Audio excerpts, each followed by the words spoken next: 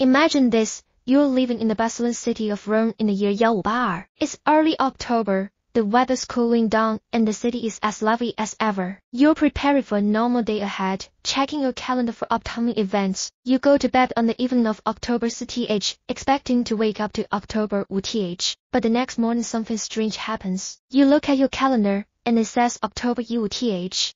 What happened to the last 10 days? Where did it go, and why were they erased from time? This wasn't some glitch or accident, it was a deliberate change, one that reshaped how people understood time, led to controversy across Europe, and even sparked legends of stolen days. Today let's explore why the calendar was changed in October 1582, how it led to one of the most divisive reforms in history, and how those lost days still affect us.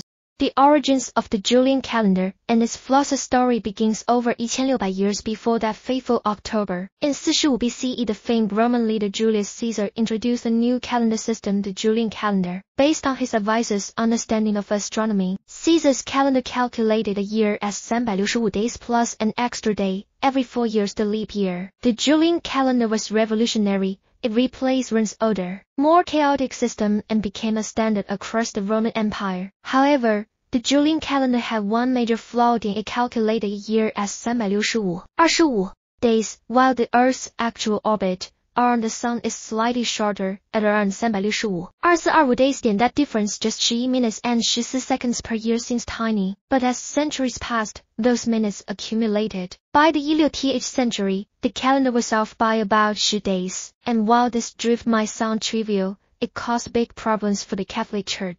The importance of Easter and the Church's growing consumption did this matter so much to the Church. Well, Easter, the most important holiday in Christianity, was based on the spring equinox, a date that was slipping out of alignment due to the Julian calendar's drift. By the time Pope Gregory XIII took office in the 16th century, Easter was nearly 10 days out of sync with its intended season. The Church feared that if no action was taken, Easter would eventually fall in the middle of summer. Pope Gregory XIII, realizing this issue, called upon astronomers, mathematicians, and religious scholars to find a solution. He saw the misalignment not just as a problem of timekeeping, but as a theological issue, an error that disrupted centuries of tradition. The Church's reputation and authority were at stake, and Gregory was determined to set things right.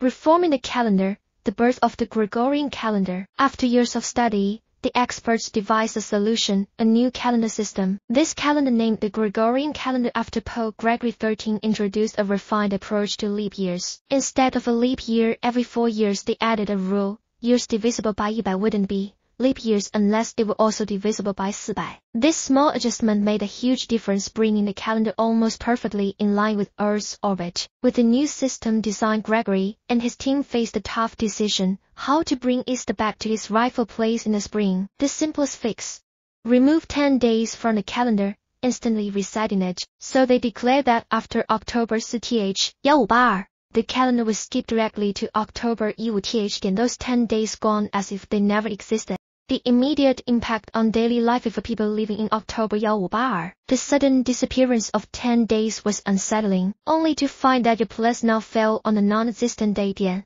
This change was hard to grasp. Imagine scheduling important events, contracts, or even a wedding. Did they simply vanish? Some historians believe that people were bewildered and even suspicious. People asked, what happened to the 10 days?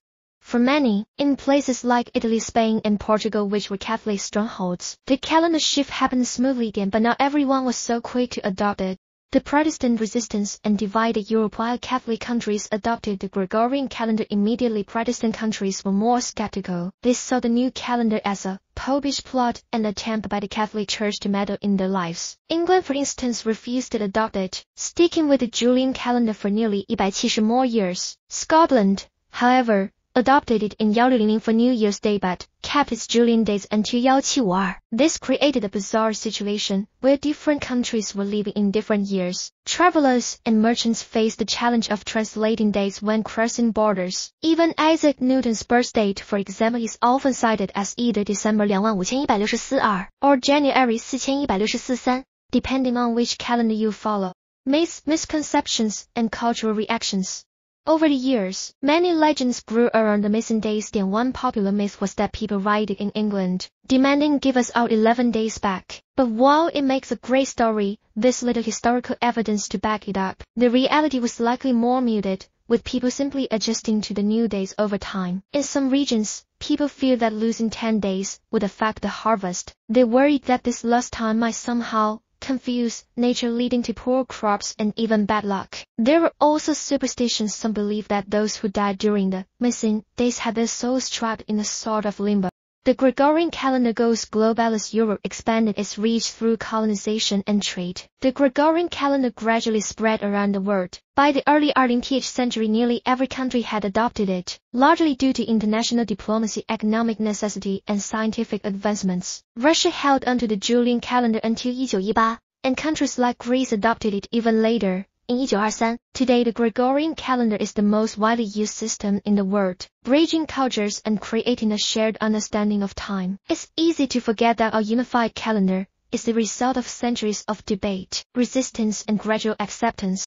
Why October 1952 still matters to though? Why does this story matter? The October 1952 reform was more than just a fix for an astronomical problem. It was a step toward a unified, interconnected world. The Gregorian calendar set the stage for modern global cooperation, allowing us to synchronize events, trade, and communication across nations. From space missions to business deadlines, our lives today are tied to this ancient system. When you check your calendar app, remember that you're part of a tradition that spans millennia, with roots reaching back to ancient Rome and a dramatic shift in 1952. Thanks for joining us on this journey through time. If you enjoyed uncovering the mystery of the missing days, please like, subscribe, and hit that notification bell. Let us know in the comments if there's another history mystery you'd like us to explore. Remember, history isn't just in the past, it's alive.